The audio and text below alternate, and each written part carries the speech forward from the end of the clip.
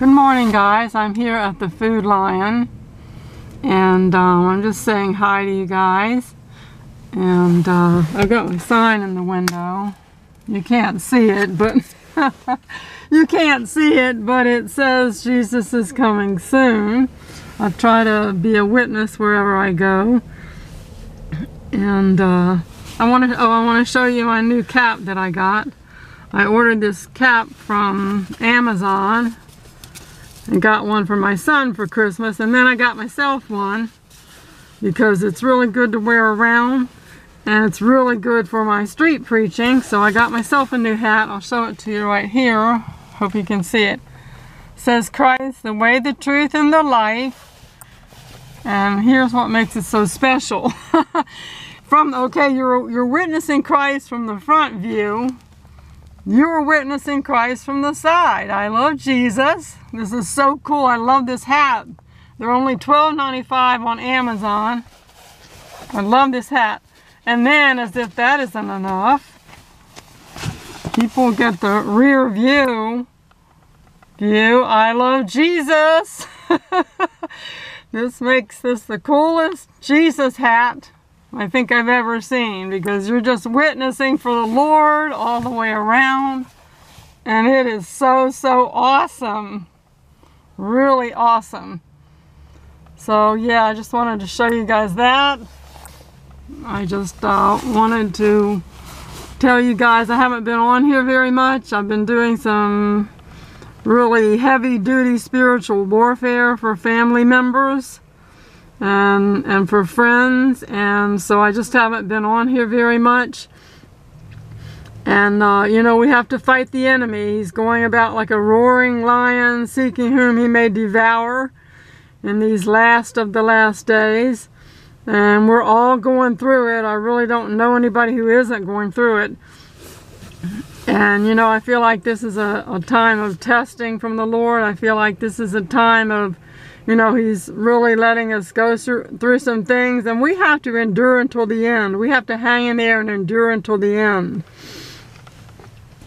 And, you know, use your spiritual warfare tools. If you're going through a really bad situation, you've got to use your warfare tools. You have to be a prayer warrior and put on the armor of God each day. And you know, God didn't leave us here powerless. I've told you guys this many times. He didn't leave us here powerless. We have the power to bind and loose.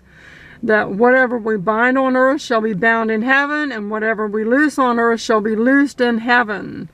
So those are called the keys to the kingdom. He gave us the keys to the kingdom. He gave us those to fight with against these, you know, this wicked spirits, you know, and things that are trying to plague us in these last of the last days. They're trying to tear us down. Satan wants to pull you away from God. He wants to affect and influence your walk with God. He wants to pull you away. He wants to tear you down. He wants to wear you down. You know, he wants to wear out the saints. And so I've really been going through a lot of stuff here. And I just wanted to remind you guys to do that. You know, put on the armor of God each day. Use the tools that He gave you. The keys to the kingdom, the power to bind and loose, you know, the power to pray against wickedness and come against it in the name of Jesus Christ. And so I just wanted to come on here and remind you guys of that. And I love you guys. We've got to hang in there, be a light for Christ. Go out, you know, do whatever you can for Christ. Put a sign in your window like mine. You know, get out, put out those Bible tracts. Get out on the street corner and preach for Jesus, or at least hold up a sign letting everyone know He's coming soon, letting everyone know that they need to repent. And, you know, do whatever you can for the kingdom of God.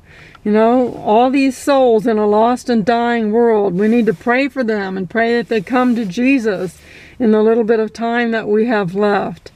And so, you know, we've got to be prayer warriors. We're called to be end-time prayer warriors. You know, think about it, you know, of all the times we could have been born, and this just blows my mind whenever I stop to think about it. All the times in history that we could have been born, we were born now for this hour, people.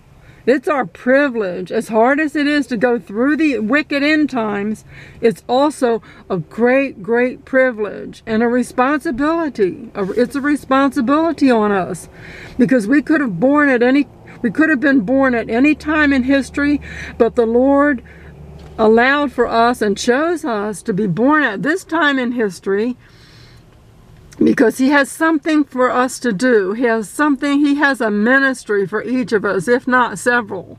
He's got a ministry, an end times ministry for you and I. And we need to fulfill that, you know. We want to hear, well done, good and faithful servant. He chose us for this time.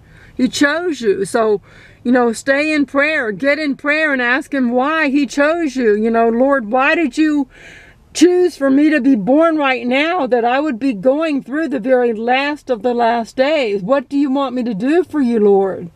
You know, we've got to get in prayer and stay in prayer and ask Him that each day. You know, wake up in the morning, say, what do you want me to do for you today, Lord?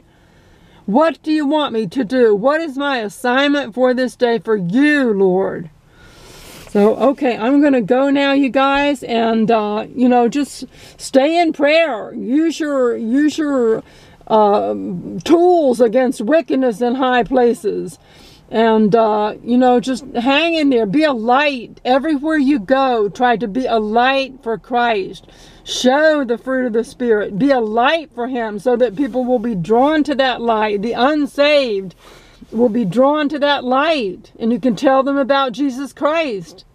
Okay, guys, I'm going to go now. I love you guys. God bless you all.